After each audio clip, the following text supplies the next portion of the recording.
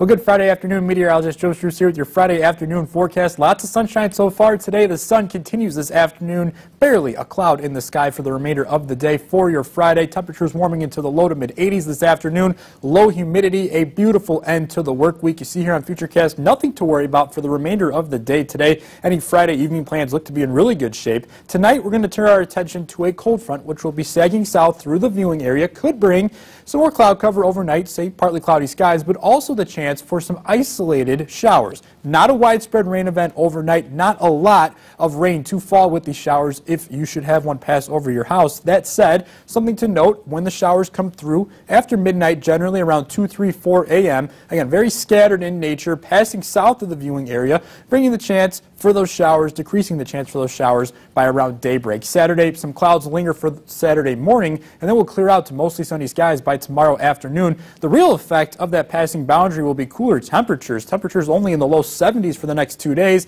A lot of sunshine, though, on Sunday, and the sunshine will continue. Barely a cloud in the sky for the start of the work week. Into the mid-80s by Tuesday, warming back to the low 90s by Wednesday and Thursday. That warm-up will come with a bit more moisture by the end of the week, which will lead to some chances for showers and thunderstorms into Father's Day weekend.